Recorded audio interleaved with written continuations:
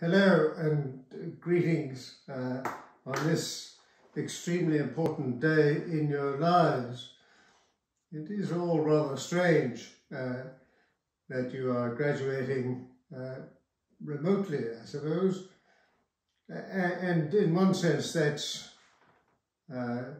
disappointing in that you can't all congregate together with your family and friends to celebrate this most important day in your lives.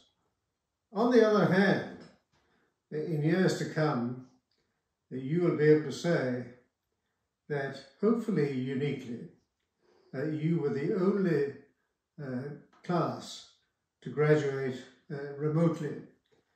In any event, whether you graduate together or whether you graduate remotely, this is a most important day in your lives and a very important day for your family and your friends. And you should take great pride in the achievement that has brought you to this point. The pride, of course, that you feel today is, as I've said, shared by your families and your friends. Today is emphatically a day for celebration.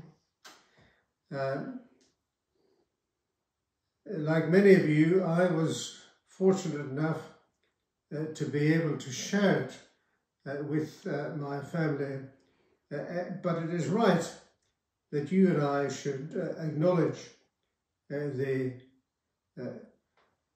enormous debt that we and you owe to those who have supported you throughout the last years to bring you to this pinnacle of success.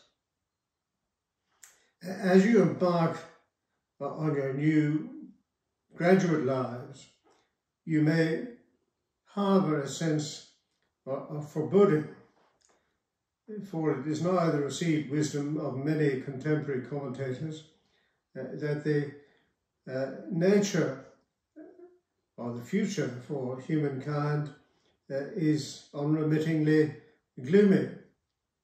We are afflicted by conflicts throughout the world. We are in the grip of the worst pandemic to have affected us for more than a century, and a profound recession is predicted.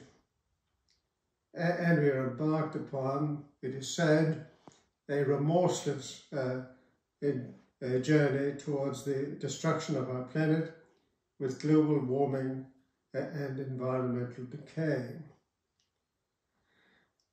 I cannot share in these gloomy prognostications, and I draw on recent history to sustain my dissent from them. The past 60 years have seen the reversal of totalitarianism in many parts of the world. They have witnessed the enactment of enlightened civil rights legislation to the world's premier power. In our own beloved country, after many dark days, we have emerged into the light of what must surely be a lasting peace. The fair employment legislation and enactments forbidding discrimination on the grounds of gender or political or religious persuasion have wrought a new, fairer society where opportunity is available to all who wish to seize it. And I have no doubt that you, the most recent crop of young graduates, is well placed to do precisely that. I've had the privilege in my career to get to know many young people engaged in professional careers.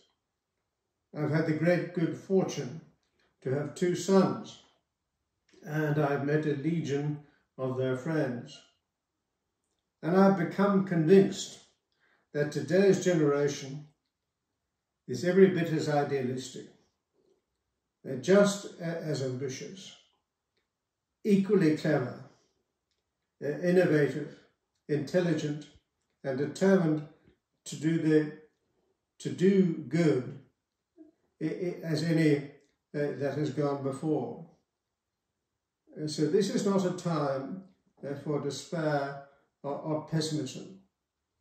Of course there will be difficult times ahead, but I am utterly convinced that the strength of the human spirit is as alive today in the hearts and minds of our young people as it has ever been. Some things, however, are different. You now stand, as I did in 1969, and a possibly long time ago, when I left university. Although I didn't realise it at the time, you now stand, as I did then, on the threshold of a life full of promise and opportunity. After COVID-19 has been conquered, the chances that you will have to travel, to sample what the entire world has to offer, to exploit technology to its full advantage in whatever career you have chosen, and to set about the serious business of enjoying life to the full are vastly greater than enjoyed by your parents. And that is entirely as it should be.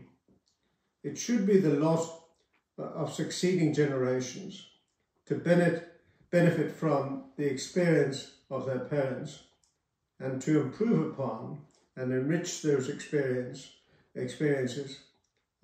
by pushing the boundaries yet further than did we.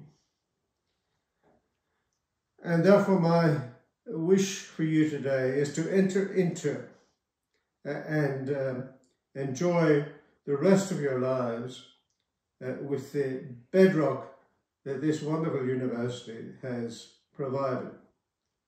In whatever career you choose, pursue it with enthusiasm, commitment, and above all, inspiration. Provided, that is, you remember that wonderful French writer's injunction, Baudelaire, his phlegmatic injunction was, inspiration comes of working every day.